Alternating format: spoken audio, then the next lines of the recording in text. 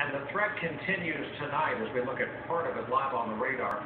Firing up tonight from parts of the Northeast, stretching back to the Midwest. We get our report tonight from NBC's Ron Mott.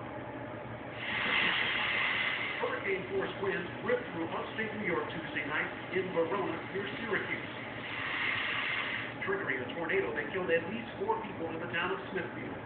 David Kevel lost his daughter, granddaughter, and sister-in-law. Just lost all hope from this happening. Real heartbreaking. It was a familiar post-tornado scene. Residents picking through the littered remains of their belongings.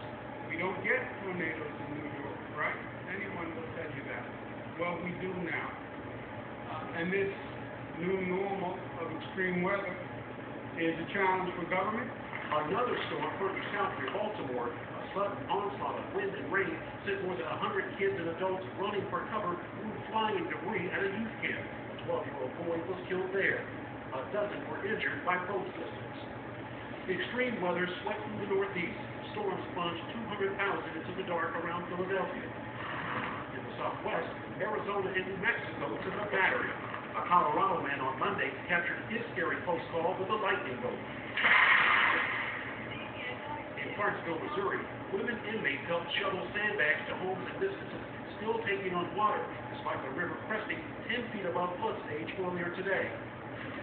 Told they were on their own this year, many of the town's residents and business owners teamed up to help one another near the otherwise picturesque riverfront, where shops had shuttered again, water flowing, but not cash. It's really tough. It's really tough. You know, it comes out of your pocket, because when we're not working, we don't have any income coming in. Here in Clarksville, this riverfront road could be underwater for the next week or so, maybe even longer. And as you mentioned, Brian, last night those communities in the Northeast and the Mid-Atlantic that got hit hard, under the gun again tonight, winds forecast upwards of 70 miles per hour. Ron Mott reporting.